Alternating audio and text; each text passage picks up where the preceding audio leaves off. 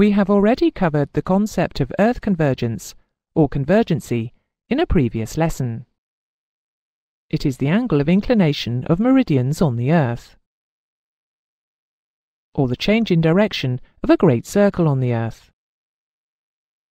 Chart convergence is the angle of inclination of meridians on the chart, or the change in direction of a straight line on the chart. On the Mercator chart, as all meridians are parallel, their angle of inclination to each other is 0. The change in direction of a straight line is also 0. It will always cut all meridians at the same angle. That is why Mercator produced the chart in the first place, so that a straight line on the chart gives a single track angle. Earth convergency is also 0 at the equator, but nowhere else. Therefore, Mercator chart convergence is correct at the equator, but nowhere else. Mercator convergence is constant all over the chart. It is always 0. We already know how rhumb lines appear. Because the meridians are parallel lines, a straight line track on the chart will cut all meridians at the same angle. A straight line track on a Mercator chart is a rhumb line. How will great circles be portrayed on this chart? On the Earth, great circles are the most direct track. Therefore, they will always lie nearer the pole than the equivalent rhumb line route. So, if the rhumb line is a straight line, the great circle must be a curve concave to the equator. The equivalent situation in the southern hemisphere will be like this. And where a rhumb line and a great circle cross the equator, the crossing point is the same, and the great circle is concave to the equator in both hemispheres. Let us look at this route from London to Los Angeles, Los Angeles to Auckland, New Zealand, Auckland to Singapore, and from Singapore back to London again. Note that the route from London to Los Angeles is all in the northern hemisphere. LA to Auckland crosses the equator. Auckland to Singapore is all in the southern hemisphere. And Singapore back to London is all in the northern hemisphere again. This is on a Mercator chart, so the straight lines joining these points are all rhumb lines. However, always bear in mind that they are not the shortest route. It is a distortion of the chart. Now, remembering where the equator is, try to visualize where you think the corresponding great circle routes will appear.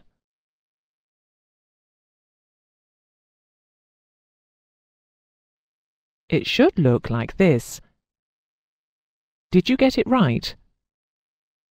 It may seem counterintuitive, but the curved lines actually represent the shortest route. Most people underestimate the amount of curvature on the great circles. But we can work it out. Let's take the London to Los Angeles leg. The initial angle between the great circle and the rhumb line is, of course, conversion angle. Conversion angle is half change of longitude times sine mean latitude. London is on the Greenwich meridian. Los Angeles's longitude is about 120 west. So half of 120 degrees is 60. London's latitude is about 52 north, whereas LA is about 34 north. So the mean latitude is about 45 north. Sine 45 is about 0.7. Multiplying out, the conversion angle should be about 42 degrees. Now have a look at the diagram again, and you'll see that it's about right. Try the same exercise with the other conversion angles.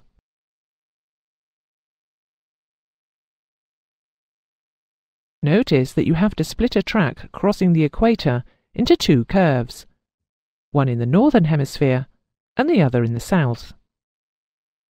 But the arithmetic still works for each section. So now let's summarize these properties. We'll list them and go through them more briefly this time. Scale. Scale is correct at the equator.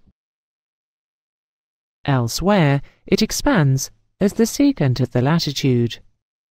It is within 1% of the scale at the equator, up to 8 degrees north or south of the equator, and within 0.5% up to 6 degrees from the equator.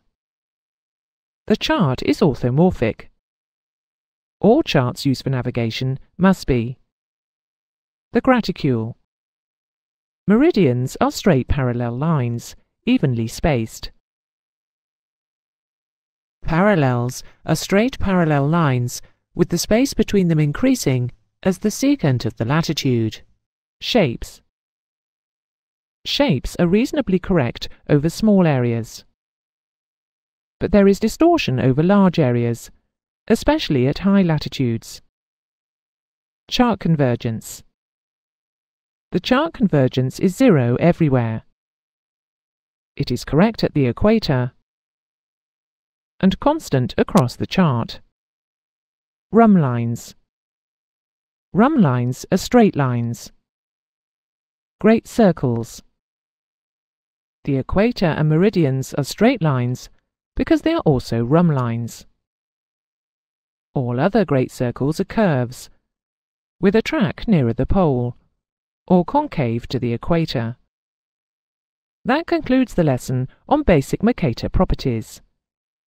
In the next lesson, we will examine the calculation of Mercator scale change in more detail.